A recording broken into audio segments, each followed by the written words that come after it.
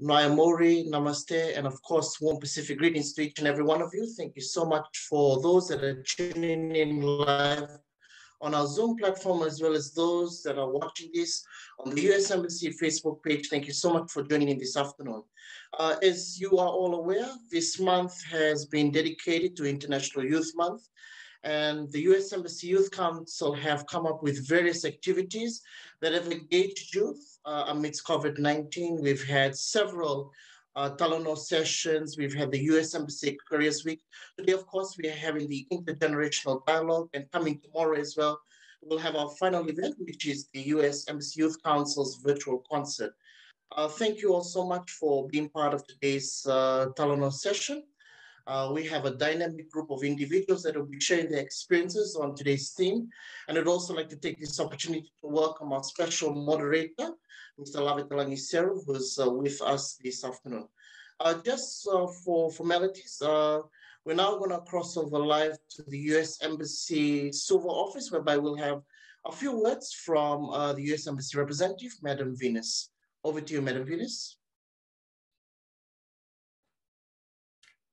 Hello, Bulavanaka, everybody. Thank you so much for joining us. We are here to discuss the topic of embracing traditional Pacific connections to the land and sea. I would like to thank our speakers today, Patricia Mallam, Soulpreneur and social scientist, The Spot, Rinesh Sharma, founder of the Smart Farms Fiji Foundation, Mili, Young Indigenous Feminist, and Miki, Wali, Haus of Khameleon. So thank you so much for our moderator, Talanoa Seru from Alliance for Future Generations.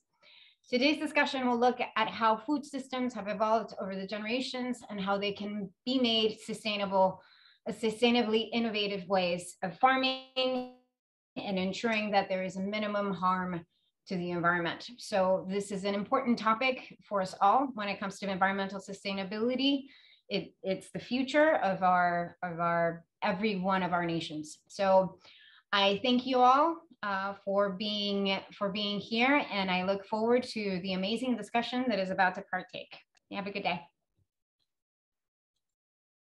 Thank you so much, Madam Venus, for your short remarks on behalf of the US Embassy.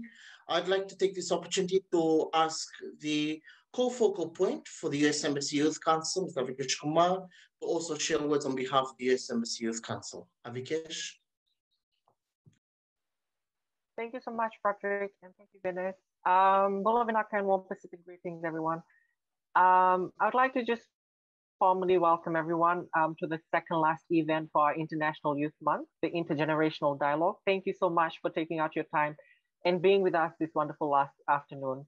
A special thanks to everyone joining us on Facebook live stream, welcome, and everyone joining us here on Zoom, welcome. A big thank you really goes out to our panelists and to our moderator, Mr. Lavetanalagi Seru. Thank you for coming and joining us for our session today. Thank you to Mr. Rinesh Sharma, Miss Mili, Miss Miki, Wali, and Miss Patricia Mallam. Thank you guys for joining us today. Ladies and gentlemen, today's insightful discussion will focus on recognizing power in intergenerational action for sustainable food system and planetary health, embracing traditional Pacific connection to our land and sea. So this was the theme for the International Youth Day by the UN, by the United Nations, and we are happy to accommodate this discussion here today. We as Pacific people hold great essence and interconnectedness with our land and our ocean. Not only is it held at our heart, but our people have long history and preservation with our land and our seas. And it has deeper meaning, basically, to engage into our environment as Pacific Island people. The roots of our culture hold a great part of our identity and what makes us as Pacific Island people. And therefore, we should continue to hold on to and pass our values to make us, or rather the values that make us a strong Pacific Island people that we are. So I'd like to welcome all of you to have a wonderful discussion here today, and thank you everyone for joining us. Thank you, Broderick. Thank you so much, Avikesh, for your remarks this afternoon. As always, our panel discussion is comprised of many experienced and well-versed individuals in the field. And I'd also like to take this time to also acknowledge our sign language interpreters for being present with us this afternoon. We'd now like to hand over this time to Lavetanalagi Seru to begin the moderation for the intergenerational dialogue. Over to you, Langi. Thank you so much, Broderick, and thank you to the US Embassy Youth Council team. It's a privilege to host this panel discussion and to have diverse young prominent leaders in the area of food security, but also in the work around social justice and ecological justice present. My role is basically to moderate this discussion, which we hope will sort of unearth and then bring to the fore some of the good and best practices, and also some of the inspiring transformative works that are being led by young people, and showcase, what the young people are doing to address food security, or our failing food system, and share some of the insights on the challenges and opportunities. So let me begin by introducing our panelists for this afternoon. And I'll begin by introducing Mr. Rinesh Sharma.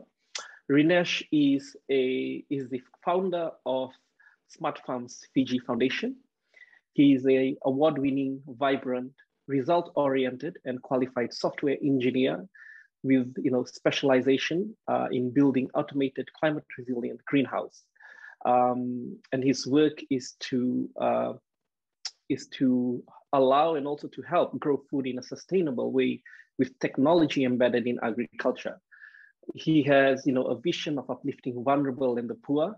Rinesh has started entrepreneurial ventures to educate people on sustainable farming, improving local food security, curbing some of the gender inequality graphs of gender inequality that's present in our society, and also to close the generation gap by involving youth in agriculture.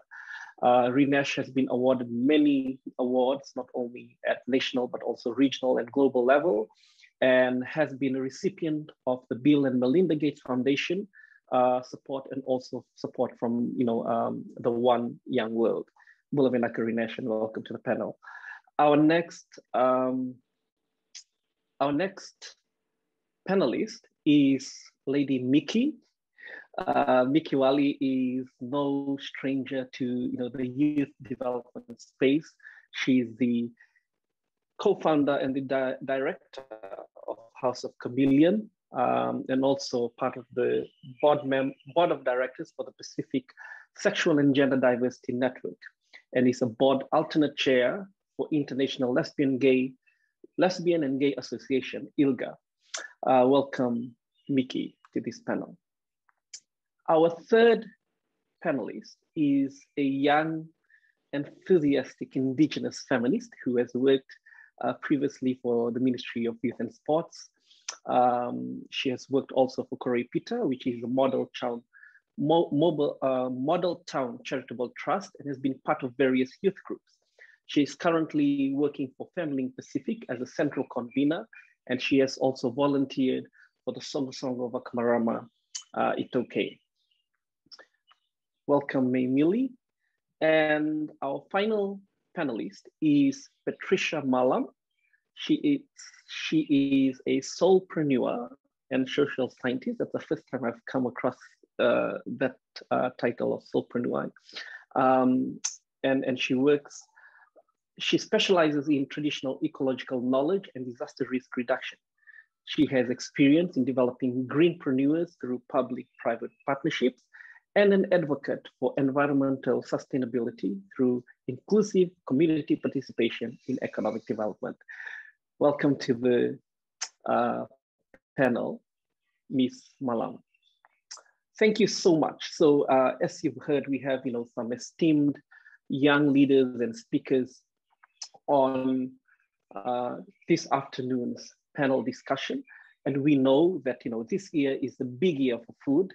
the UN Food System Summit is going to be held in New York later in September this year, and the pre-summit that had taken place in Rome in late July.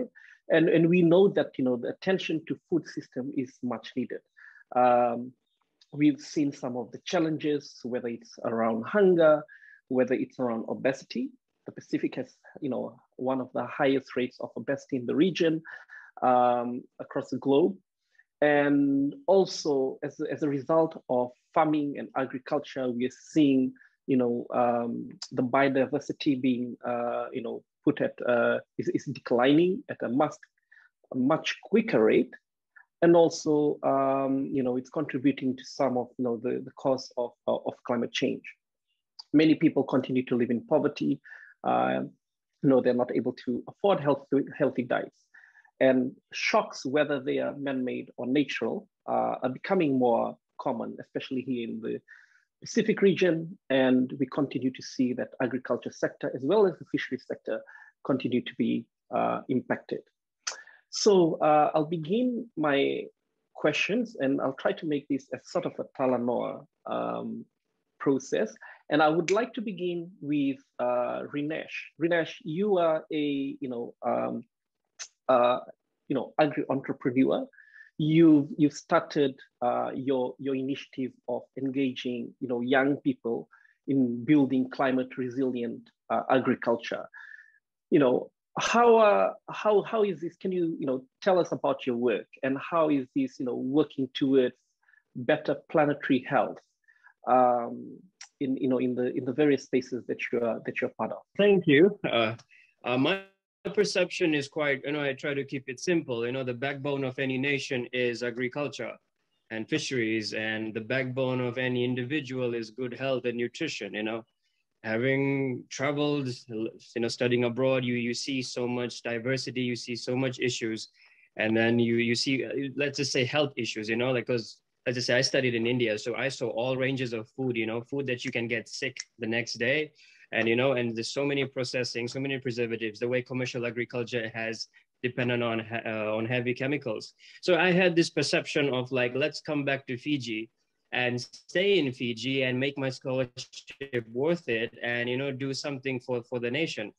And the whole goal was just to sustain for my parents. So I started off with this technology I made, this automated system I made. Sort of, it was a compromise of software engineering, electrical, electronic, and then I went soilless because in Fiji, we are bombarded by a lot of cyclones.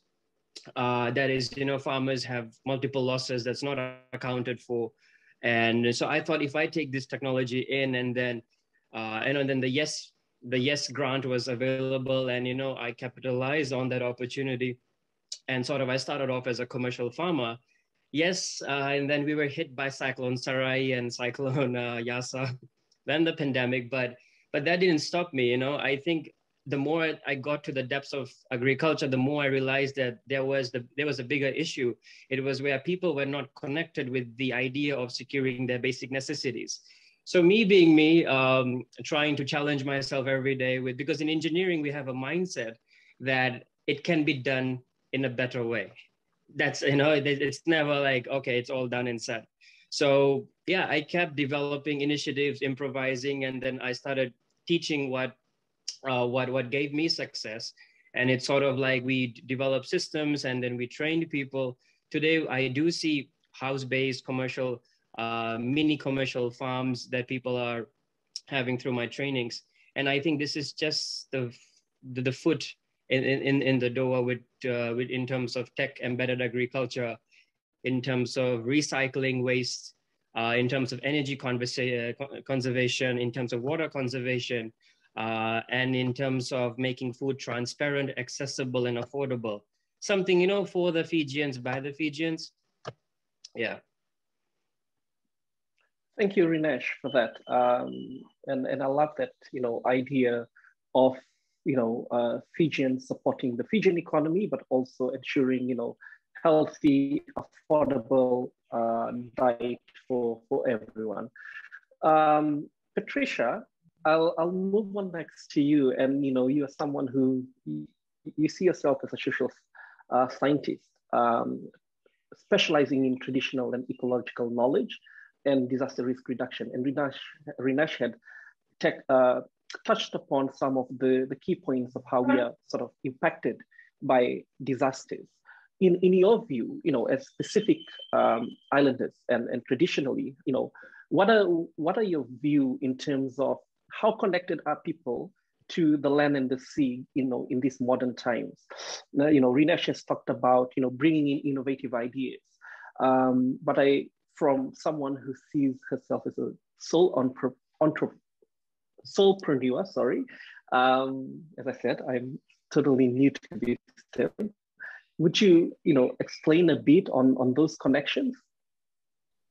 Yes, sure. Thank you. But before I begin, I wish to acknowledge the custodians of this land. Manakoro Vakaturanga Suvavo and Atikina Suva, Nadur Modena Turangani Tuisawa. I also acknowledge the elders past and present, and I acknowledge and respect the continuing culture and the contribution they make to the life of the city and the region. I respect the capacity and resilience to uphold the values of tradition through sacred protocols and willingness to engage in conversations of sustainable development.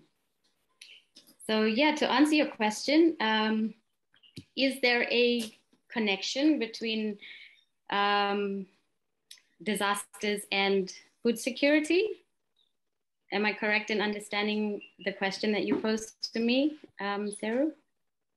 Yes, you are correct. And if you can touch on, the relevance of those in this modern time. Well, based on data, like, the healthcare data that we're seeing, it's sad to say that the increasing number of NCDs that are prevalent in our current population are rather high.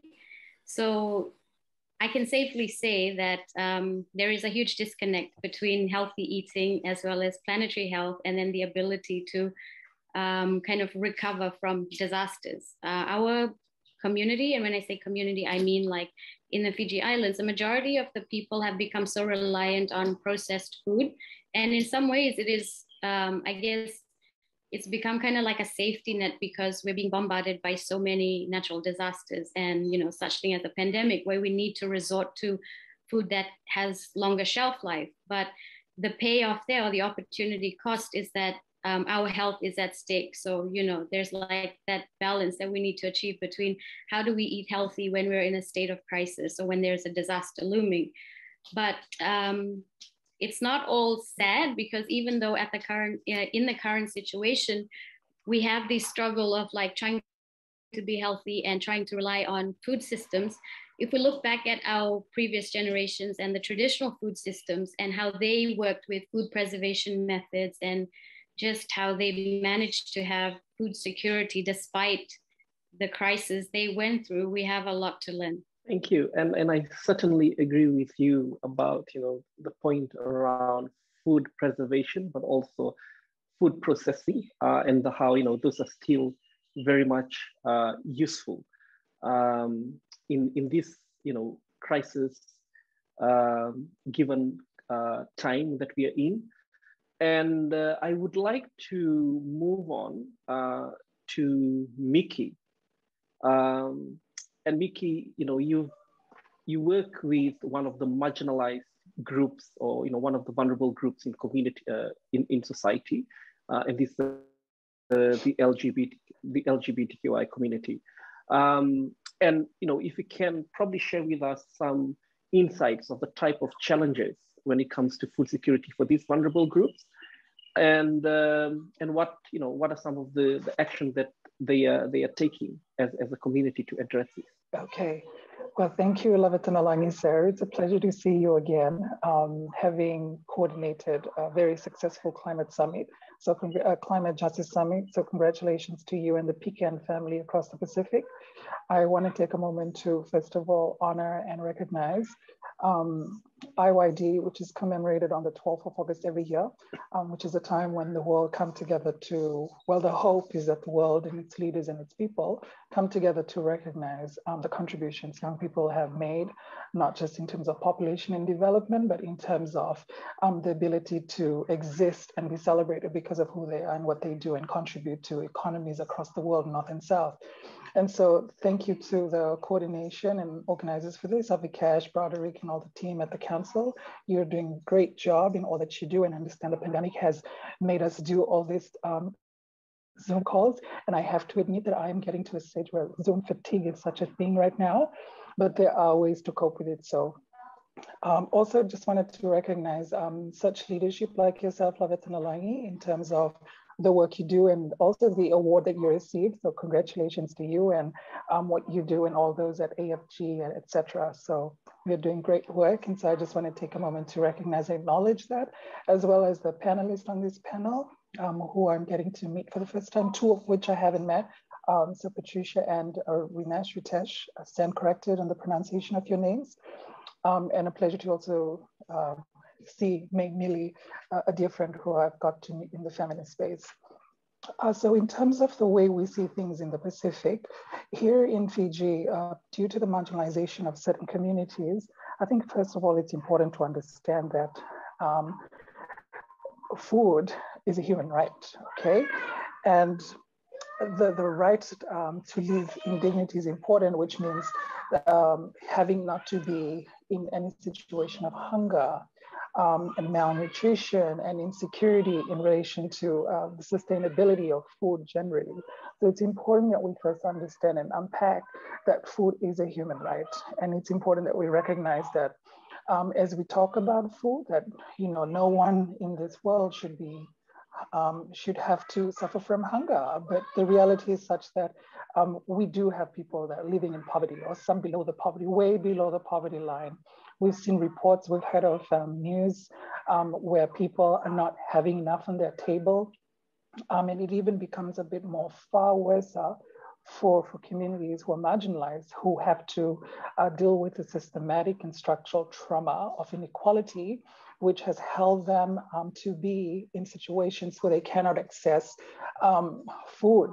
And the pandemic is a great way to also deal with a case-by-case scenario, because this pandemic has also exposed many more kinds of inequalities. And we are seeing that our communities have to, one, reach out to get food rations and forms of welfare and social security, which they don't often get because of the current situation of stigma, discrimination, and oppression that is within the system. And so we've got to deal with that first. And then secondly, in a situation of natural catastrophes, etc., that happen, not many members in the community are able to access services in a more free and just perspective, and that's also equally challenging for them. And then we also have to deal with the fact that policy making is far from recognizing the inclusivity of certain populations that have been marginalized for too long in terms of access to services, food, nutrition, agriculture, etc. And I guess some of the key recommendations is going back to the way we are structuring the architecture of policy making. Are we designing tables where there are homogeneous and hetero perspectives, which then only allow for certain kinds of recommendations and solutions that are based on the economics and financial status of a situation in country? Or are we really going to deal with the actual human dignity of communities who, as I've mentioned already, have suffered from inequalities, etc.? And so there's a lot of things here to unpack in particular, because to talk about the food systems, we've also have to realize we've come from about certain layers of different things. So one is colonization, then we have the industrial era and part-ish of militarization, which all have had a political play on the way we distributing not just food in general, but also how we're taking a look within the policymaking space. And because it has Khameleon, our work is based on policy and law reform work, particularly for marginalized group for trans and gender non-conforming people. And we work a lot with PSGDN and RPF and a couple of others in the region. We have been able to see that there is still a lot of suffering in terms of with the inequalities that are existing. So there has to be a lot of systematic change in order to address what it means for marginalized communities to have equal access to food. And the food system that we talk about has to be one that recognizes, can you hear me? Okay, you're back. Okay. Please go ahead. Yeah, I don't know where I last left off, so I'll stop there for now, if that's okay. Lavetanalagi. Thank you so much, Miki. Thank you for sharing those, interconnectedness between not only food system, but also systems and policy change, and the importance of human rights-based approaches as well. I'll turn to Mili. Mili, you're a indigenous young woman, and you've worked with feminist organizations. And Miki, one of the things she touched upon was around systems change. And I wanted to ask from a perspective of someone who's young indigenous feminist, what are some of the challenges for young women and girls, and also for those of diverse, sexual and gender identities, in terms of advancing this work around transforming and building, stronger food systems? Lavetanalagi Seru, it's good to be, to be part of this. Could you please repeat your question? Sure. So, as a young indigenous, feminist or woman who, who's worked with feminist organization, who's worked closely with, women and girls, one of the things that Miki had touched upon in her earlier statement was around system change. And from your perspective, and also from your work experience, what are some of the systems barriers to effective women and young women's participation in the work to build, strengthen, and transform our food systems at the local level? One of the challenge of being an indigenous young woman is that, we have to come in and we have to sit and listen. I think you've noticed that I'm also part of the Songo Vakamarama. Sorry, can you guys hear me? Okay, great. I'm also part of the Songo Vakamarama, the Indigenous Women's Group.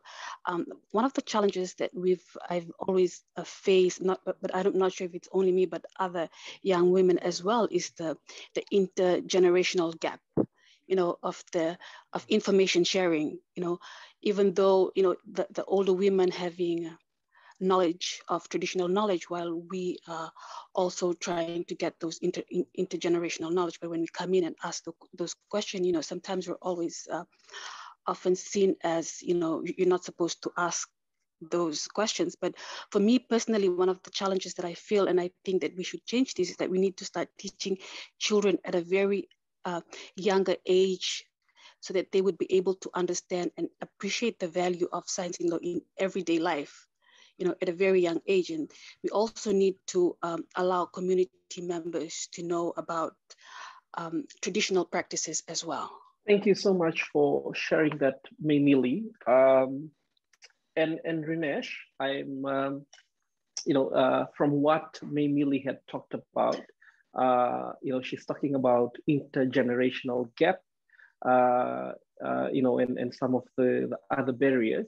How is your work, with the organization that you're leading? How are you addressing some of these gendered impacts and challenges, again, barriers to effective women's participation in, the food security and also food system methods? Yeah, having grown up by a very strong mother and a sister, it was young to realize that women play a very crucial role in a man's life, and I guess the entire world.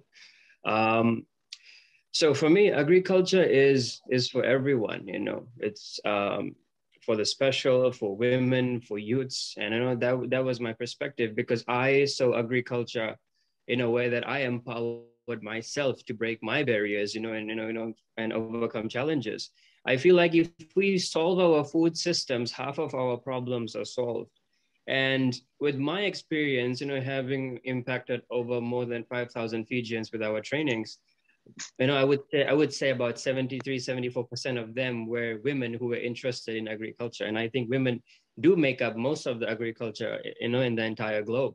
So I saw it as a way of empowering women to take up these farming methods and, you know, be independent, independent and, you know, move from a home concept to a commercial setup. And also when you look at how this economy is, you know, one thing we forget in the rush for money, power, and status is that if we don't if we don't preserve the nature, there will be no economy to extract resources from and make money, you know. So I think my whole idea of this sustainable and climate resilient farming system approach is that we empower men, women, and especially youths as well, especially youths. We've trained about 6 informal settlements, and I've always believed that if you empower the poor and the marginalized, you eradicate people out of poverty. And it's really important to connect people with your initiatives. Otherwise, it's just a handout. And that's been going on for decades. You know, things start and then they finish before, you know, the projected dates or in a year or two. So I think connecting people to these initiatives, and COVID plays a key role in making people realize what your basic necessities are. I know during these times, domestic violence, molestation, rape is pretty high, not really covered, but I'm quite aware of it.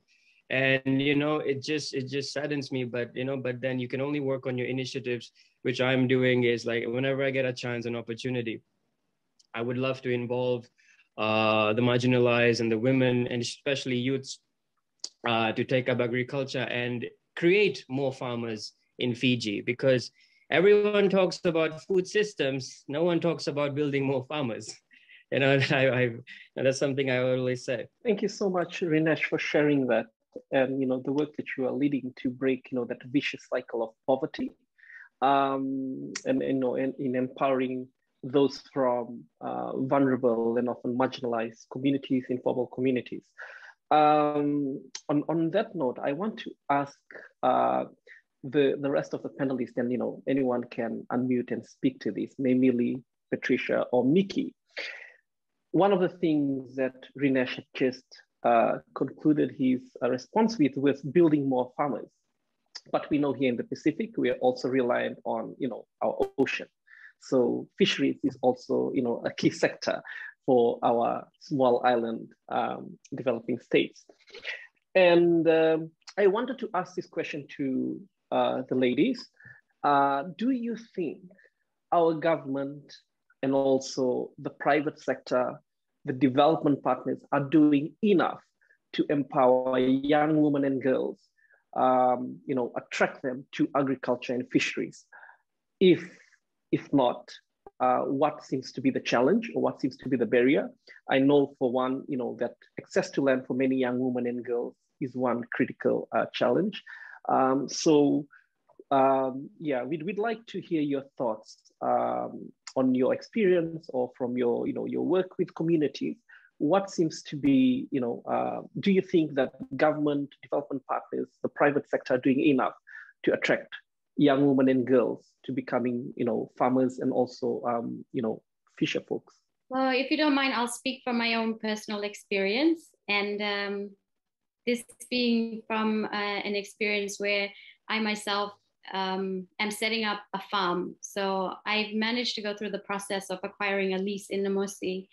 And I'm in the process of setting up what I'm calling a superfoods farm, because I believe that, you know, like for human health, we need to focus on the food that we've been consuming for generations that have been proven by science to be beneficial for us. So in that whole process, I found it rather amusing because not many women would, or well, let's say the institutions that I engaged with weren't familiar with women coming in and doing these things on their own. A lot of the questions that I got was like, so who's in the partnership with you? Who's the man in charge of the farm? And I'm like, okay, so you don't really have to make this a very gender specific industry. Females can get into farming, and I strongly believe that they should. And then upon discussing my experiences with other fellow females, a lot of them did not know the avenues available to them if they wanted to get into farming. So I'm talking about professional women who have, might have studied land development, mapping, environmental science. There's a huge gap in connecting people to access to farming, agriculture, and those opportunities. But I must say that in the recent months, and I guess this is kind of like a ripple effect of COVID and highlighting food insecurity issues, the government has somewhat stepped up in providing access to, information and opportunities, not just for women, but just for everyone in general on agriculture. But I strongly believe that there needs to be a little bit more being done to enable more women to enter into the industry of becoming farmers or like agricultural experts. And I think this goes back to education. Like if you look at our major universities, not just in Fiji, but in the region, like what do the courses look like when they're offering agricultural science? Is this something that's being integrated at, let's say, high school level at least? Like they're studying agricultural science, but are we setting quotas to encourage more females? Are we encouraging at the university level, maybe scholarships for women? And even educational incentives, maybe even to get more women into, like whether it's through the physical sciences or social sciences, to engage in agriculture, farming, and land development practices. I think there's a huge gap and there's a lot to be done, but it starts with, I'd say, institutional reform, maybe even curriculum redesign. Thank you, Patricia, for sharing, those insights about institutional reform and the review of curriculums, etc. We have, just a comment that's just been posted on Facebook by Benjamin Patel. The need for recognition of women and marginalized groups as part of the input variable in the agriculture sector, and the fact that government isn't doing enough to allow this process. Miki, you've worked in this space, working with marginalized groups, and also Mili, I understand you've done some work around this. Would you care to comment on that? Hi, thanks, Lang. Could you please sorry, Lang, could you please, I'm sorry, could you please repeat that question? Connection. Okay, so maybe I'll pose that question first to Miki. Miki, Benjamin had just posted a comment, and she's saying that the need for recognition of women and marginalized groups as part of the input variable in the agriculture sector, remains to be an issue, and the fact that government isn't doing enough. And Rinesh had touched upon this, that majority of the women are primary food producers. What's your comment to that statement? Do you agree? I know you've touched upon this. Patricia had talked about some of the need to review the systems as well as the curriculum. Can you add further to those system change? And what if so, what does those system change practically look like? Do they mean that when there's initiatives such as supporting agriculture, that there'll need to be a quota for young women and girls, or young entrepreneurship, that there needs to be a quota for young women and girls and other marginalized groups? So please, please go ahead. Thank you. Well, I know May wants to add on as well. So kudos to Powerpuff Girl, this panel process, Patricia, and also May. I wanted to start first by saying that I think we've heard so much about the responsibility, and there has been multiple intersecting concerns with regards to, as particularly for the role of the government of the day, private sector, and what they're doing, development agencies, sector and partners, and a whole lot of other people, civil society included. But let's also be very honest, that democratically, in any situation, system, and state, the government of the day has a responsibility to ensure that no person has to suffer from forms of inequalities, particularly in relation to food and hunger and poverty. And then we also understand the realities on the ground is that sometimes certain incentives work for certain people, and certain incentives rather don't work for some people. So I agree with Patricia in terms of certain kinds of reform, and that's already taking place. To my experience, what I've seen through the work of civil society in terms of educational reform and transforming the perspective and understanding, one, of traditional knowledge, food sovereignty, and the sovereignty of farm, and moving away from chemical kinds of farming, and coming back to the teachings of Gaia, the earth, and how indigenous traditional knowledge has been about, and applying that into not just the science, but also towards policy making, and how that response can also have a huge impact on having a nutritious and healthy body. And I don't speak as a perfect person, because I'm struggling as well in terms of trying to be healthy as well. There's so many different kinds of food that are available. So you have to deal with, the bodies have to really deal with the adaptation, and in so many different ways. So to bring that more to a personal perspective. And then I think one of the other key things that I feel like we've got to understand is the dedication and service to Earth has been here for many years. And the dedication and service to Earth has been around for so long that many of our women, in all the diversities and all recognizing diverse genders as well, have played a huge role. The fact that the ask is around trying to, dismantle the kinds of exist even within food systems and agriculture is fundamental, because we have to ensure that a gender responsive element is one that speaks to recognizing that, women also can play a role in agriculture and farming, and they've been doing it for ages. And I think that's important to note. And because they've been doing it for ages, somewhere along the line in our history, they've been invisibilized for not being able to be recognized. And I think for many of us who come from backgrounds of indigenous knowledge, where we know for a fact that our community had women at the helm of every family and community, we know for a fact that that in itself speaks so much words. I also just wanted to say that on the lines of Benji's ask in terms of the levels of inequalities, in terms of how a lot of state decisions, duty barriers that have a huge impact, and that's actually true.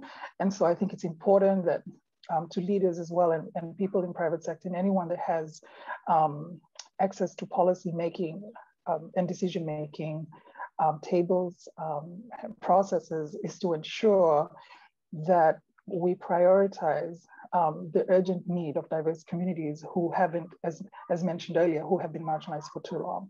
So this is about not just changing the system, but also changing the game.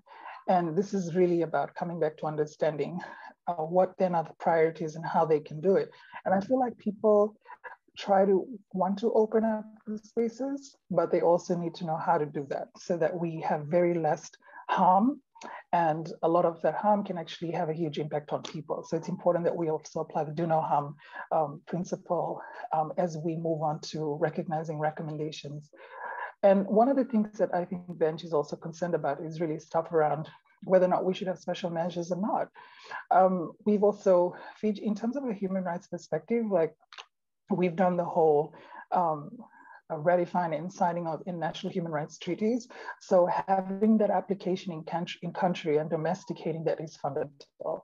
So that also means that everyone has the equal right to be part, not just of decision making, but having access to some kind of decision making that recognizes the needs of diverse communities. We can have special measures, that's important too. For marginalized communities. And I know the work of Rainbow Pride Foundation in particular has been about the Down by the River research, which I know, Lani, you were part of some time back. And so one of the key recommendations as well has to be about opening up the humanitarian response lens a bit more. So that's where we can also start a lot of this conversation and ensuring that that's also linked to agriculture, whether or not people are receiving the support that they need agricultural-wise, farming tools, knowledge about farming, etc. So all those little things, and adding on to what Patricia has mentioned. Thank you so much, Miki, for bringing in that human rights and inclusion perspective or inclusion lens, and also for calling for more stronger gender-responsive actions, whether it's policy, program, or practice. I'd like to move on to the next question, and I'd like to pose this question to Mili. Mili, you brought up one of the challenges earlier in your statement, and I just want to revisit this. You talked about the lack of intergenerational spaces. And so throwing that back or bouncing that back to you, what are some of the intergenerational actions that are required for planetary health and sustainable food systems? Okay, so can someone add Mili as a panel? So just revisiting, just to pose that question again, what are some of the intergenerational actions that are required for planetary health and sustainable food Hi, systems? Seru. Sorry, I'm back. Okay. Hi, Seru. Sorry, I keep going in back and forth. I think your question is, what are some of the intergenerational actions that is required for planetary health and sustainable food? For me personally, I think we need to start teaching our children at a very early age, a better understanding and to appreciate the value of science in everyday life. And also we need to let communities understand that traditional practice and science, they can merge, and I believe for me, this is one of the most effective approach, with methods of assessment and monitoring. I'm going to give an example of the intergenerational actions that, to sustainable food system is that a village in, I think in Teilevu, Udinlevanua, after implementations of scientific monitoring of fish and oysters in the coastal area, women were able to collect, twice as many oysters and fish. And this is just because they were able to combine the traditional practice and science. So, if letting communities knows about this information, we would be able to sustain food systems. Thank you for sharing that practical example, Mili. If you don't mind, can I just add to that? If you don't mind.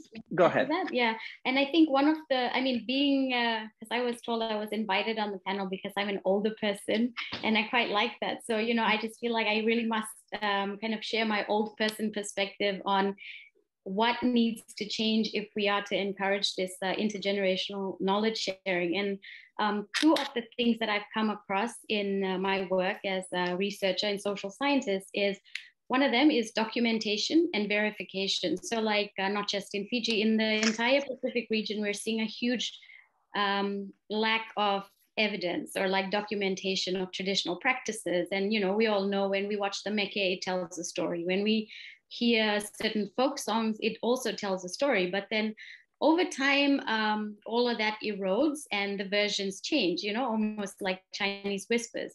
And there is a need more than ever now for us to begin documenting, or if we haven't, we've started already in some situations like, canoe building and weaving of mats. There are certain publications that are coming out now. And even more recently, one of my friends, Salah, she came out with a publication around Indigenous knowledge on fisheries.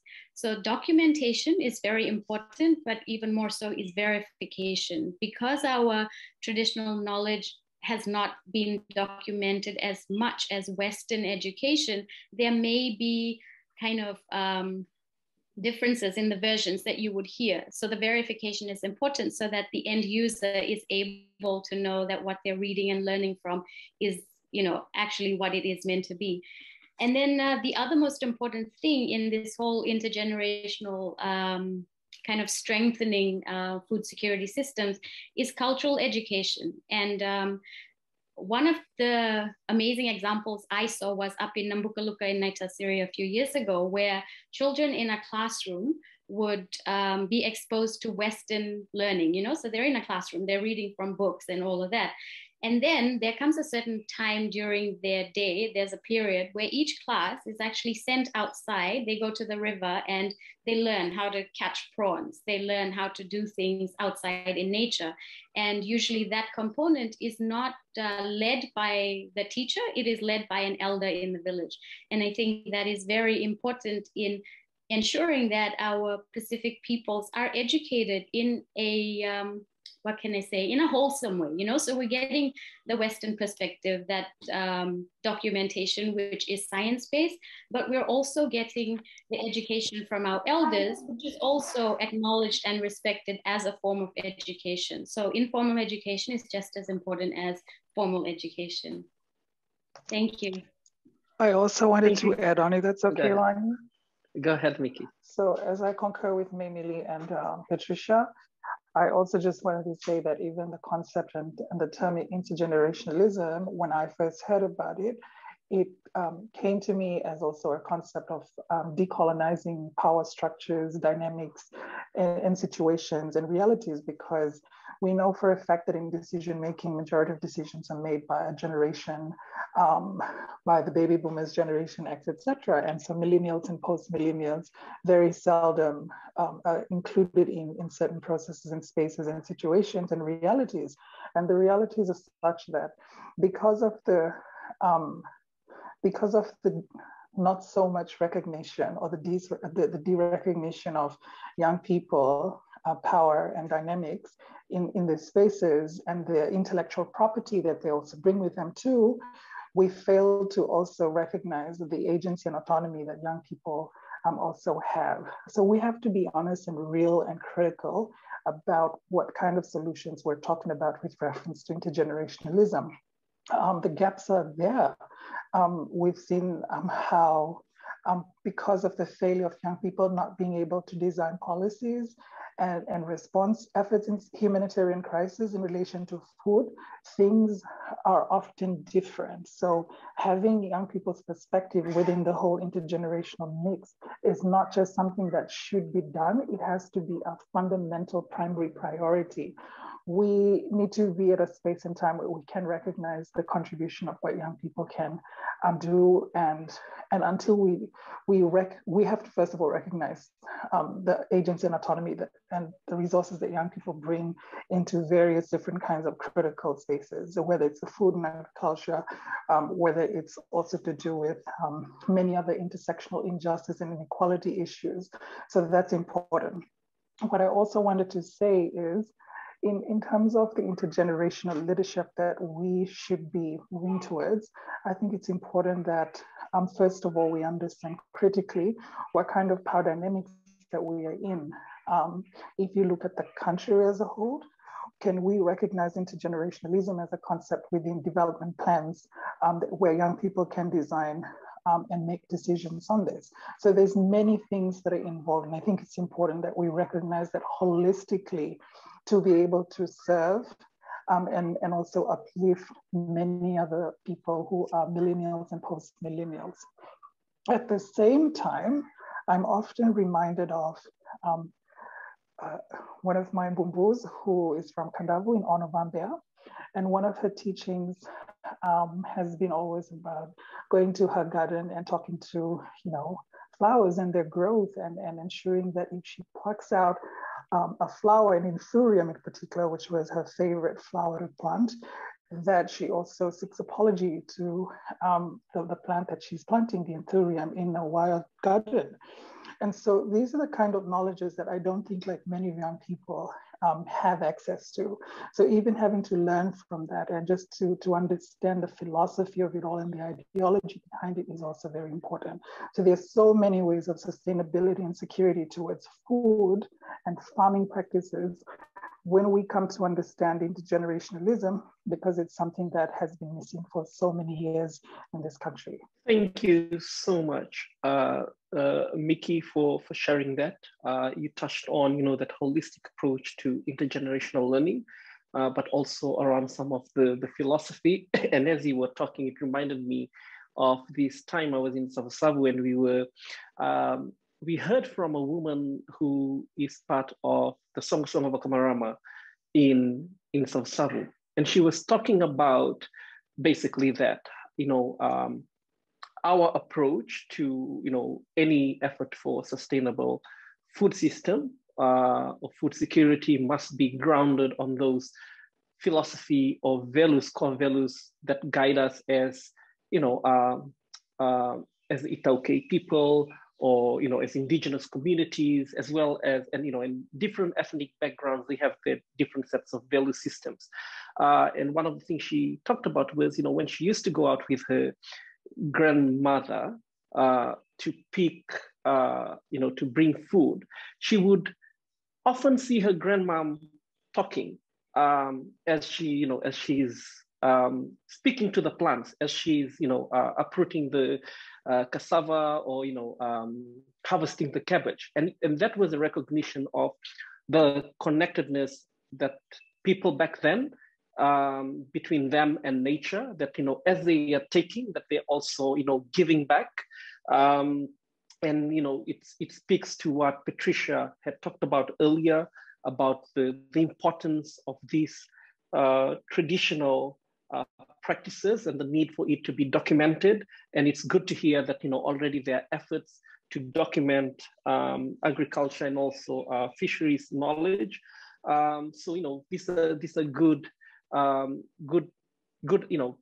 efforts that are being currently being led by indigenous communities and also by farmers and fisher folks. I wanted to ask the next question that I have here, and this is directed to Rinesh. Rinesh, you are involved in modern farming techniques. And one of the questions that I have here is, what are some of the behavioral and also knowledge change that we need in our communities as we work towards transforming our food systems and also caring for the planet? So what are some of the behavioral and also knowledge change that is required based on your experience? So to start from myself, to see the change I wanted to see, I had to be the change. You had to lead by example. And the way I glorify being a farmer in Fiji on national, regional, and international level, it makes me proud. It makes me proud because I've come across many people who said, I want to go back to my land just because I see how you left it. For them, they see a software engineer leaving everything and coming and becoming a farmer. No, it's not. That's not the link. But it's good to inspire in that way. And the behavioral change begins with you. I think, and I'm going to rephrase this again, like COVID has been a wake-up call for every individual. That do you have your basic necessities secured, because that's a sustainable livelihood. We are so used to, driving to the supermarkets and filling our trolleys. And I think decades ago, we would go hunting with our spear, with our weapons and all of that. That kept us fit. So I think it begins with yourself. It begins with the individual, and then that individual and a family, and then they make up the society, community. It's a ripple effect. It's a ripple effect. And I think one needs to realize that their health is in their hands. And I think for me, it became from cultivating crops. I felt like I was cultivating hope for people to take responsibility and leadership for sustainable livelihood by securing their food. Another aspect is that nothing is spoon-fed. You are responsible for yourself. I think there's a couple of things that people should do is have a greener approach. You know, like in Fiji, they have a single plastic use concept, but you know, you can have the concept of just using fabric bags, and how you if you want to reduce carbon footprint, you know, meat production is the most environmentally destructive industry. So you know, if you reduce your meat production and move to healthier foods or being vegetarian, you know, that's totally up to you. I think you have a better health as well. Smaller families, yes, because population is on the increase, about 7.5 billion population till date, maybe 7.9 billion. And, you know, the demand for food resources is extremely high. And I think when you have a smaller family, it's easier to provide. And I think in terms of having approaches of where you plant more trees around your house, it's more like your natural AC. You know, if take a bicycle if you have to, you know, to reduce energy consumption, I mean, fuel consumption and carbon footprint. You can also plant a tree. You know, I think they should make it imperative that every student who graduates, it's compulsory for you to plant a tree. So that adds more greenery to Fiji. And I think throughout its life, a plant should absorb a ton of carbon at least. You know, to have a better approach, you can pay attention to labels. For example, you know, let's say orange juice, it says 100% orange, but if you turn it around, you'd see so much sugar content.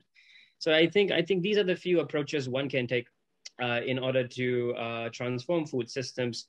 But all in all, I prefer people taking the responsibility of growing food right at home rather than depending on the supermarkets and commercial agriculture and fisheries. Because I'll be very honest, whether it's the way food is grown today, the reality is whether the way food is grown today, the way it is packed and processed and preserved is leading us to the pharmaceutical industry. So it's sort of a poison cartel. We are headed in that direction, and that is the reality.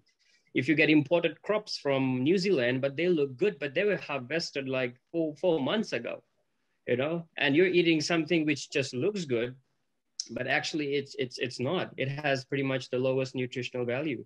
So I think, yeah, go local, eat local, and, you know, have more greens than meat in your diet. Some of the approaches. Thank you, Rinesh. And you've just delivered some, you know, really powerful statement in that, you know, you mentioned health, you know, is in your hands and cultivating hope, but also need for more greener approach. And, you know, you touched on how, you know, our current status quo of producing food is leading us to pharmaceutical industries. And I've seen Miki has just commented to the poison cartel. And yeah. I know that Patricia would like to add, if I'm correct, you wanted to add a point in this discussion as well. So I'm going to hand over to Patricia. Yes, sure, absolutely. And I think, you know, while Rinesh is doing amazing things and revolutionizing just how we have access to food, the other thing that we're seeing more and more of is that, you know, the demand drivers for the food or types of food has evolved, you know, whereas before it was okay to kind of export just, you know, any kind of fish. I mean, it would be A grade, but then now there's a demand from the market to be like, where did this fish come from? How was it caught? What practices were used? What was done to it in the supply chain? And then this gives rise to something that's relatively new in the Pacific, but we have some local organizations or some local young people who are championing blockchain technology, like, you know, the traceability of food from farm to fork, or from, you know, like the ocean to, from bait to plate, as they say. So I think one of the innovative mechanisms we have available to us is the use of technology. And that's another way that we can connect people in rural communities who may not have access to international markets, but, you know, giving them the education to make them understand that, like, if you grow food a certain way using certain practices or the absence of chemicals, or if you fish or capture you know, things from the ocean in a certain way, you might get a higher value for your product when it gets to the market. And then allowing them or kind of working with them to capture the data, feed it into a system, and then, you know, apply traceability all along the supply chain, so that by the time it gets to market, we know where it's come from, we know the practices that were used, and then, you know, like there is a cycle of benefit for people along the supply chain. If we implement and use technology to our advantage, we might also avoid food fraud. Langi, I also wanted to add, if that's okay, I think it's important that we also find ways to sustainably keep traditional seeds, the seeds of the food that have been around for some time. I mean,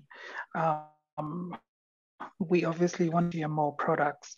And so it's important that how we look after the seeds of plants that have been around, that haven't been, you know, revolutionized by chemicals and toxic and poison. And so I think it's important to come back to understanding that to protect food freedom, we must also protect the seed freedom, and that the seeds of the kinds of food that we have that hasn't been touched by any kinds of chemical is also the source of life. Thank you. Thank you for your responses to those, Rinesh, Patricia, and Miki. Rinesh, sorry, I'm going to come back to you with this final question that I have here that I've been tasked to ask.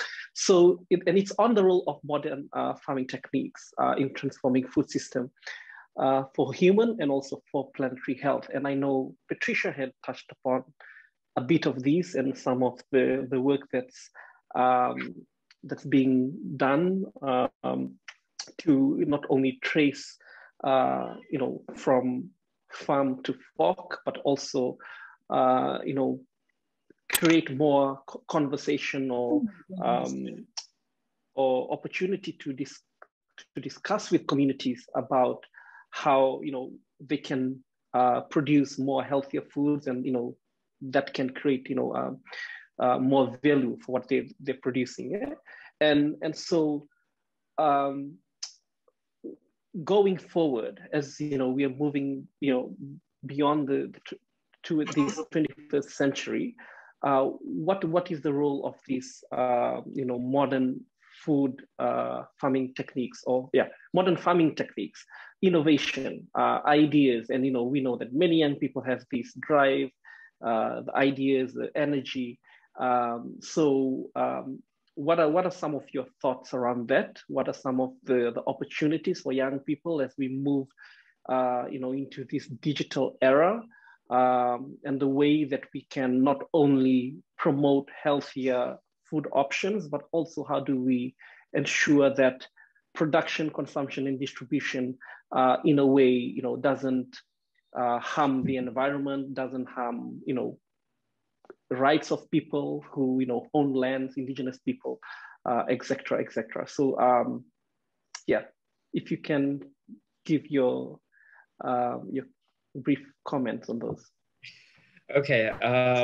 Very long question to note it down. You see, the idea of innovation is it's quite easy to talk about it. Innovation, resilience, sustainability. From experience on ground level, you know, you have composed something in the office, but when you get to the ground and actually you're deploying it, I know it's not as easy, you know, it's not as easy. So innovation in terms of using modern or, you know, equipment it's very necessary. The world is changing drastically. You know, we will come past this pandemic. But climate change is my biggest battle. And with climate change, you know, the extreme temperatures and cold nights, and basically plants and even livestock, fisheries, they survive in certain parameters like human beings. So now with the major industries and countries around the world who are heavily polluting the environment, all in all to make profits, you know, and then we in the Pacific, we contribute very less to it, but we suffer the full brunt of it, you know. So I think it's imperative to implement modern farming solutions in Fiji. And now, like, so if you have soil, do soil farming, and soil farming requires rotavators, tractors, making raised beds. There's a tons of implements that should be readily available, and that too quite cost effective too for the farmers. And then a backup training again is necessary, because you would want that equipment to last with you. Because like I farm, I'm on the farm for like 10 or 12 hours sometimes, but it's my passion that keeps me going. And sometimes it's at 2 o'clock, I look up at the sun and I just, even I get tired. I get tired, I'm burning down. But my point is that when you introduce machineries for basic cultivation, you take off the pressure from human effort, and it's sort of, you can redirect or create employment in other ways of packaging, distribution, and all that sort of things. So because you have to keep that balance of introducing technology, but at the same time, you're trying to employ people. It's not that, because that happens with automation. When automation comes in, you don't really need people, okay? So, so one of the methods of farming is soil farming. The other one is that if you don't have space, you don't have good soil, hey, you could opt for hydroponics, okay, which is another method of growing plants in a water-based medium. And if you have the expertise, you could also implement aquaponics, which is basically the man-made ecosystem of the fish with the plants. It's a man-made ecosystem where both coexist, and you harvest the fish and you harvest a variety of plants. And I really think that is the future of farming. Now, the current problem with our farmers is that there is a huge generation gap. My biggest advantage is that I am an engineer, and I like to develop these technologies by myself. It's not just bought off China or some overseas country. I'm really connected to my system. But my point is that our farmers are above 40, 50, they're in their 60s. And they, on a realistic note, they don't even want to touch a smart device. They wouldn't, it's like, I got a question asked last week at a virtual seminar, that if there's a weather app that could be used by these farmers. But when you sit with experienced farmers, they would probably see some certain pest or insect, and they would be like, oh, it's gonna rain. That knowledge, you don't learn it in school. You learn it from experience. So I think technology is not widely embraced and accepted as of yet, but hey, you can only try. You can only try. And I really have high hopes with the youths of this nation, because anything used in the right way, the internet is the best thing that has happened in the 21st century. The way technology has revolutionized many industries. I think it's about time that people many people, or even government, NGOs, they even introduce experts in terms of introducing technology in fisheries and agriculture. And I think it would only then, create that certainty that, okay, this is how we are doing it in Fiji. This is the technologies being used. And when you involve technology, you practice precision agriculture. Basically, you have a higher chance of yield outcome and outputs. And either you have a good return on investment, or you're just sustaining your life if it's done at a home level.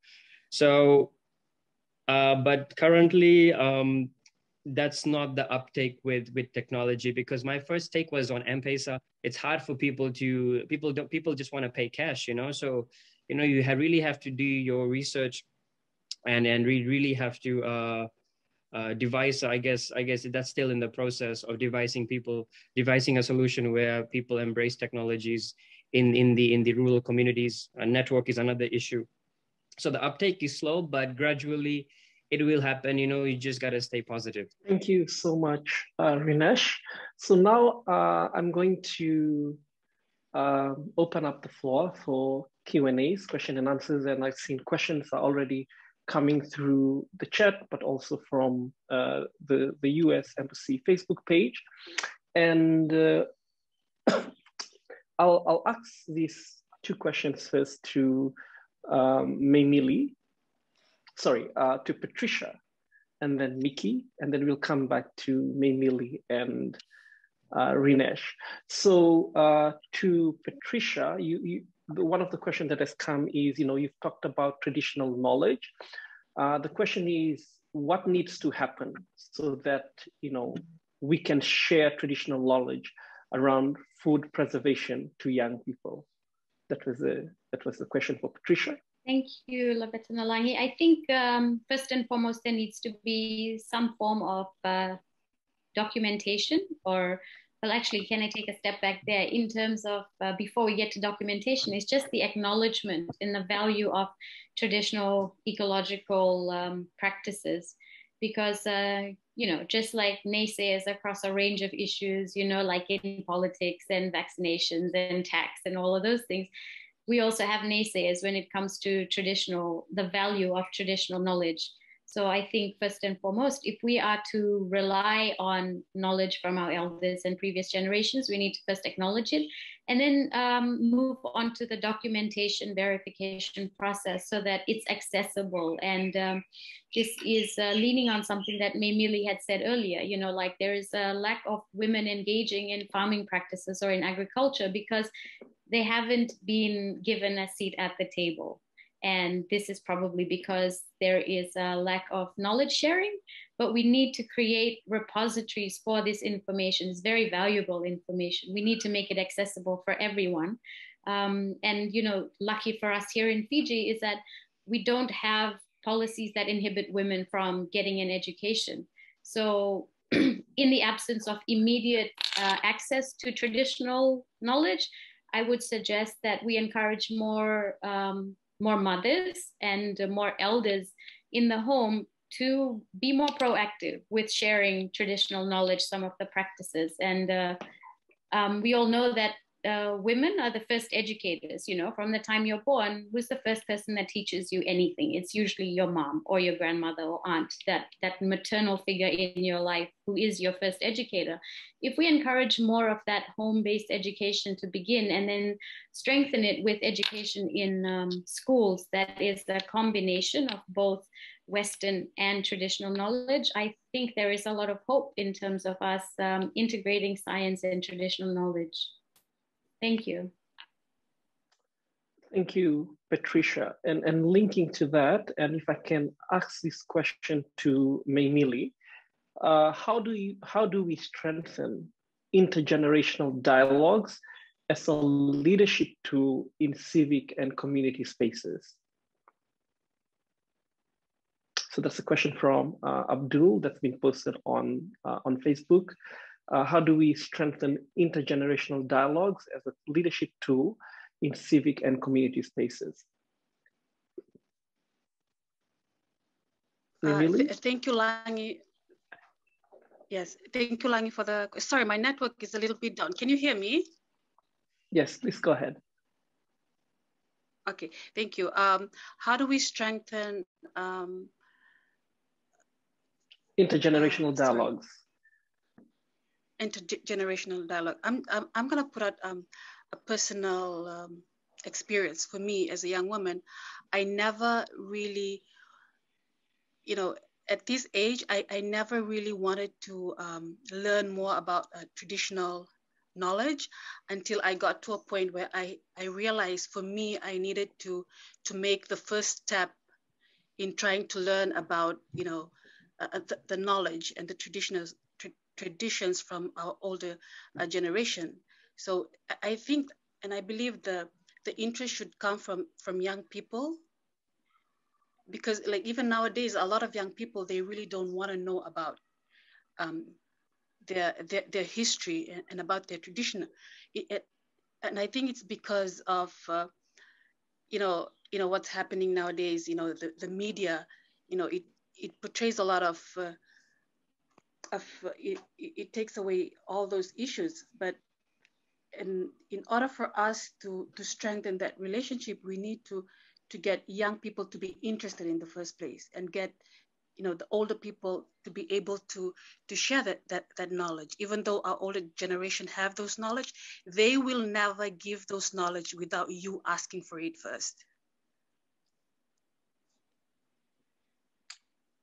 Thank you, Mili, for responding to that question. I have a question here for Miki. Miki, traditionally, what needs to happen as we work towards equality and inclusiveness for LGBTQI members within our communities? And I think this is in the context of, I believe this is in the context of, strengthening our food system. So what needs to happen as we work towards equality and inclusion? Langi, I'm having a bit of connectivity problems. Could you please repeat that in a bit slower, if that's okay? Thank you. Sure, I'll do that. So a question for you is, traditionally, what needs to happen as we work towards equality and inclusion for LGBTQI community members within our communities? And this is in the context of, building, strengthening, and transforming our food systems.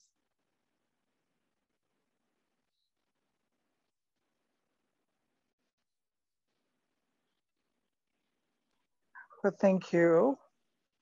So I just wanted to go back to where I left off at one of the points earlier, Angie, but something I had talked about in terms of decolonization. I think, we were once divided by colonialism, and we have been divided by gender, race, religion, and class, etc. But we are also part of the earth, and food is the currency of life. And so the food system that is at war with the earth is also at war with our bodies right now, as we're currently experiencing, in the South. And I just wanted to say that across the world, especially in the times of the pandemic, there's growing consciousness that the multiple energies we're living through have their roots in an unjust, non-sustainable, industrial, globalized food system. And therefore solutions to all the crises, all the cries lie in also creating local, biodiverse, poison-free, chemical-free food systems that also increase nourishment for all beings while reducing our ecological footprint. And having said that, one of the things that I wanted to point out is that as many processes and spaces are currently opening up now, it is therefore the not just the duty of duty bearers, but also of those that are in these spaces to ensure that we don't just stop at equality, that we unpack equality and interrogate it further and ensure that this is also linked to communities that are marginalized, that also represent their priorities and their needs during these times as well. And that in the future, in any kind of pandemic or humanitarian crisis, that we don't have to come back always to a situation within what we are already experiencing. And also to recognize that I think there's a lot of work done on discrimination in particular. And so it's to show that a lot of the work that civil society has been doing is now moving around the area, particularly of reform. So that reform is taking place. And I think we have been told to be patient a lot about all these changes and transformative solutions. And we are moving into that direction where we will definitely see some kind of response efforts, not just from a state perspective, but also where communities can continue to demand more for what that is rightfully needed and what needs to be prioritized. Thank you, Miki, for your response to that question. The next question is for Rinesh. Rinesh, we were talking about affordability of local produce. Why do you think local produce in many cases are expensive compared to food that are being imported? And how can we reduce the prices of these local foods?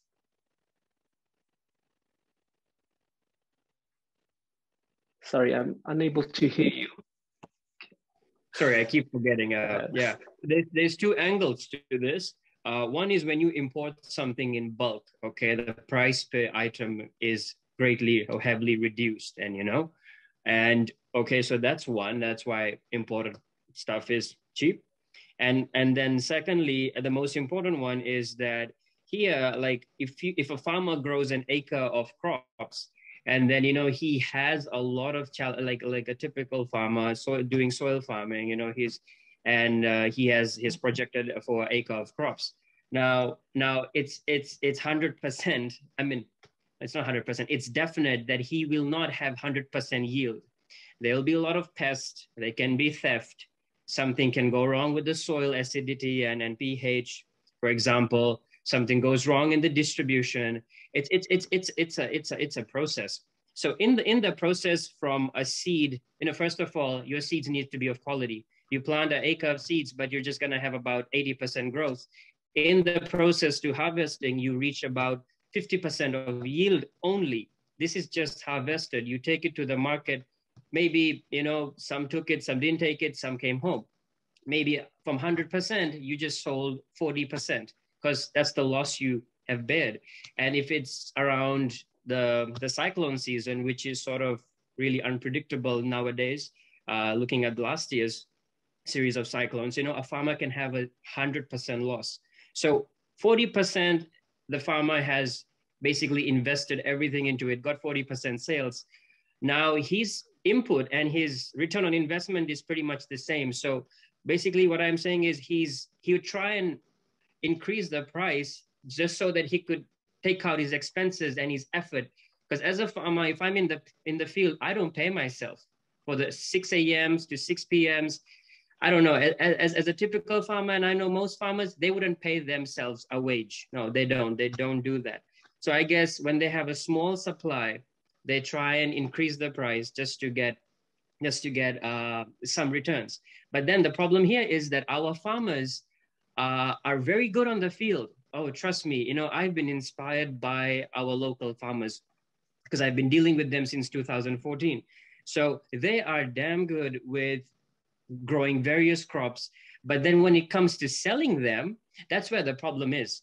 So I'm always about promoting agriculture with the technical skills that's required, but then that initiative with a viable business model that the farmer is able to grow, harvest, and sell. We have over 200 supermarkets. We have over 400 hotels in Fiji. You just got to find one supply and be consistent with it. So that is that gap where farmers do end up most of the times selling it to the wholesalers because they find it convenient, although they lose a huge amount. But then, it's sold to the wholesalers, then it's sold to, let's just say, a supermarket, then it's sold to the public. So that is our current food system, or well, most of it, if you look at even a local market as well. So this is where our food prices are spiked. And in terms of being seasonal, if it's not in season, it's a price is skyrocket. So that is the current reality. Thank you, Rinesh, for those insights. From a young farmer, we fail to realize most of what you've just shared. Most of us, we are end users. We go to the market and we complain about the prices of vegetables and crops. It's so high, and we fail to realize some of the things that you've shared. So thank you for sharing that. We're just right on time. And so I'm just going to ask this final question before I invite all our panel speakers to deliver, your final remarks. So the question that I have here, and I think it's best suited for Mili or any of the other panelists, is how do we ensure or put into practice the engagement of women and youth in decision-making process, especially in the traditional governance system? Thank you, Langi, for that question. Okay. All right, that is that question for women and youth in the traditional system. For me personally, as a young woman, even though I'm in my professional capacity, when I go back to my community, I will always know my place. Regardless of the fact that I advocate on a lot of things in my professional capacity, when I go to the village, I know, in regards to decision making in the community, and even as a young person, you know your place. So, one of the things that you can do is, talk to the right person. Who can you advocate to so that your decision making, so what you're trying to put through could be heard, but then not in decision makings in the traditionally, we have our own spaces where we can be heard. Like, you cannot go to a village setting for you as a woman or a young woman and be heard, because you have your spaces in your matangali. So the matangali meeting, that's where you as a woman can be heard, because everybody has the same right, whether you're a man, a woman, or a young person. It is within that meeting you can always have your say, and then decisions can be made, and that it would be taken to the bigger decision-making platforms.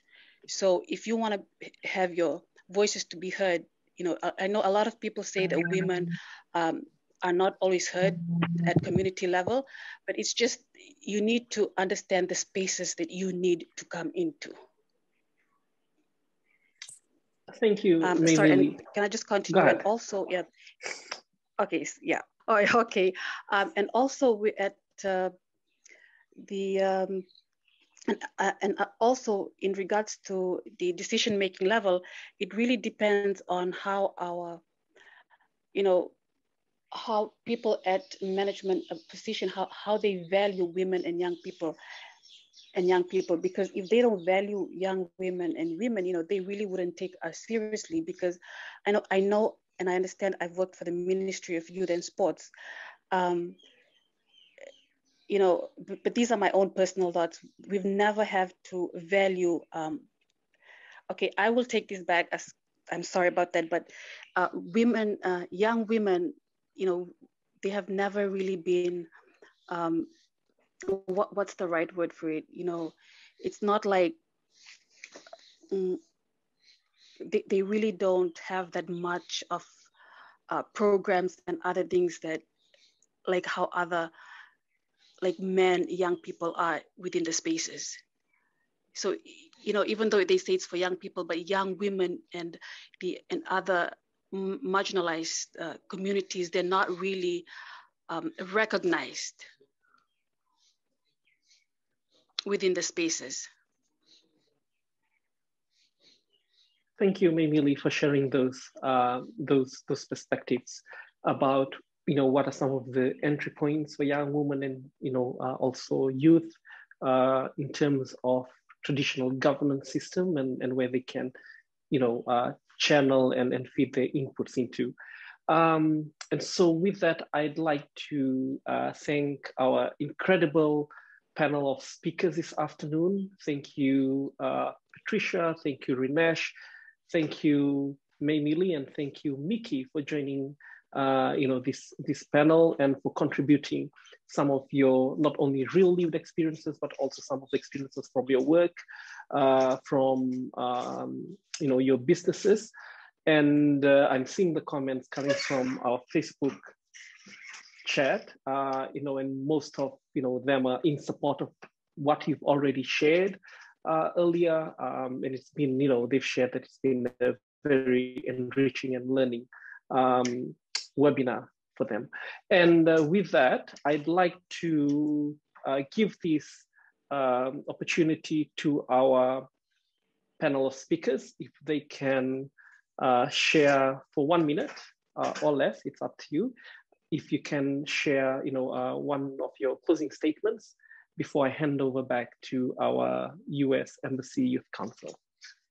So in no particular order, please, you know, just unmute and then go ahead and provide your final statement or key messages that you'd like to leave our audience with this afternoon. Thank you.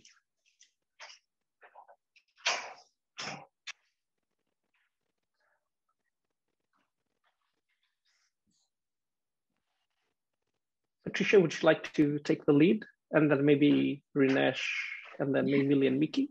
I don't know, I just felt a bit nervous when you were like, I was in my mind, a thought just crossed and I was like, he's probably gonna go age before beauty. So, okay, age goes before beauty. All right, so yeah, in closing, I just wanted to reiterate that, like, you know, while we're having this amazing conversation with young people about food security, food insecurity, and planetary health, what we must remember, you know, above all else, is that planetary health is so important for human health. So, you know, if you live on a healthy planet, you're going to get healthy food sources, you're going to have a healthy population. And then, you know, that leads people to doing good business and things like that. But it all begins with us maintaining some sort of balance on this planet that we call home. And one of the ideologies that I really like when it comes to the theories that describe the ways that we're evolving is the Gaian theory. So, you know, there's the thought that the earth is self-regulating, and it has a system of, you know, like keeping everything in balance. And this is where disasters and human interactions with the planet come into play. So I'd like to invite all of you to, you know, do your bit in becoming a little bit more aware about the type of food that you eat, the food sources, where it comes from, and just the type of impact it has on a planet as a whole, you know? So like just understanding the carbon footprint of what's on your plate and making responsible choices to consume what's good for you and the planet. Thank you. Thank you, Patricia, for sharing that. Rinesh? Yeah, I would like to leave with a few words from my experience. I think from an early age we need to implement these ideas of tradition, entrepreneurship, and and in terms of a better life, a better Fiji in the next 10, 20 in the years to come from the primary school level. I've had experience of teaching the high school levels on farming, so I know what it's like to deal with the youths of today. It wasn't anything like before. So the seed of knowledge planted at a younger age is crucial. And this will eventually develop individual mindsets on accepting the truth, doing what's right for everyone and the planet itself. I believe that the youths of this country should enjoy the challenges they face in their lives, because for me, these challenges were my best learning curves. Perception is key. It's the ability to find the light in the most darkest place, and that is the best inner strength you can develop. Life is a journey of self-discovery. Education, your schooling stops, but self-education should never stop. You should keep educating yourself. There's always a new turf to conquer. There's always something to learn. And find your passion in life. If that passion becomes your profession, and consider it a blessing, because you would wake up to something you love to do every day. And that would be a very, very blissful life. And thank you for this opportunity. That would be my last words that I'll leave with you. Thank you, Rinesh, and all the best with your entrepreneurial work in empowering most of our young leaders. Also, I forgot to have congratulated Patricia. All the best in your new farm in Namosi, if I heard that correct. And we'd like to see more young women farmers moving into that direction as well. So finally, let's hear from Mili and Miki.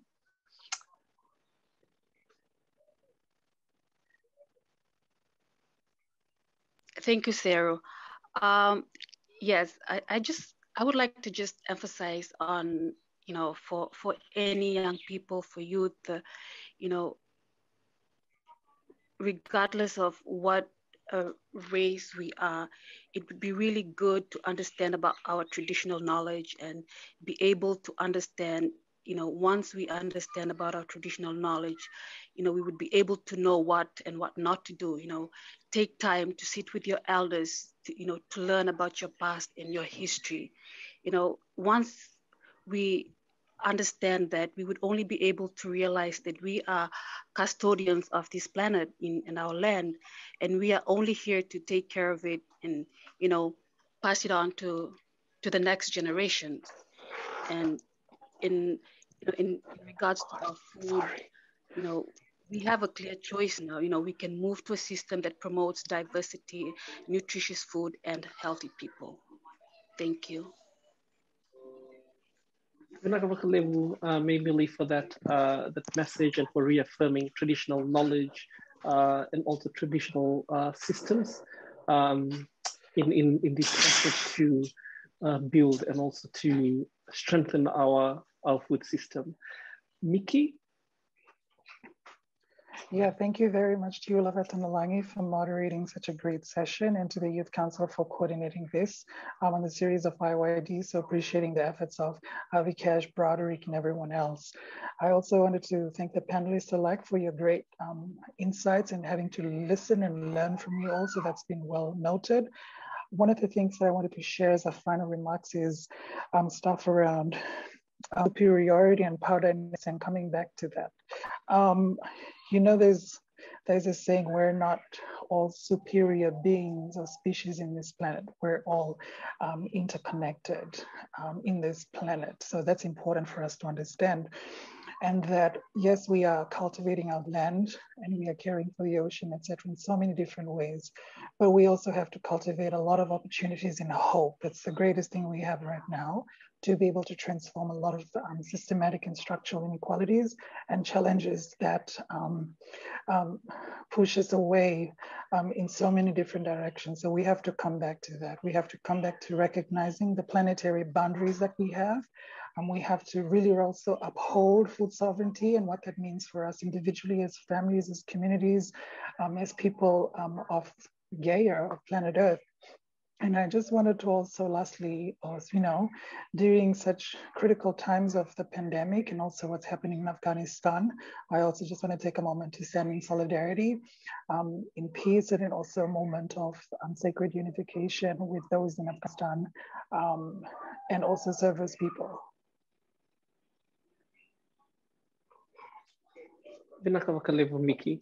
So to our audience, thank you so much for joining in this afternoon. We've heard from our incredible lineup of speakers. We've had an excellent and informative session, but also a very empowering one. They've not only highlighted some of the challenges to building, strengthening, and transforming our food system, but they've also made some call to action. They've shared some of the strategies, the way forward, and made some of the key asks. So with that, thank you to all our panelists. Again, Rinesh, Patricia, Mili, and Miki. It's been an honor to host this webinar with all of you, and keep on the good work and the good fight. And with that, I thank you once again and thank all the audience, and I hand over to the US Embassy Youth Council team to Avikesh to take lead on from here. Thank you. Naka. Thank you so much, Langi. Thank you to the panelists, Rinesh, Patricia, Miki, and May, for coming on our session today. It was really informative, and I'm pretty sure that a lot of our listeners have taken a lot of insightful knowledge from today's discussion. And that sort of brings us to the end of today's discussion, but just a little reminder to go ahead and buy yourself your wine, your juice, and your snack, because tomorrow the Embassy Youth Council will be hosting a virtual concert, a virtual youth concert that will be bringing in local music for us to jam at. And then you guys can come in and enjoy with your friends and your family on tomorrow's session. But also I would like to thank everyone for joining us. And just a little reminder that all the discussion that has happened here is the views of the panelists and not necessarily the views of the US Embassy. On that note, I'd like to thank everyone and have a blessed and enjoyable evening.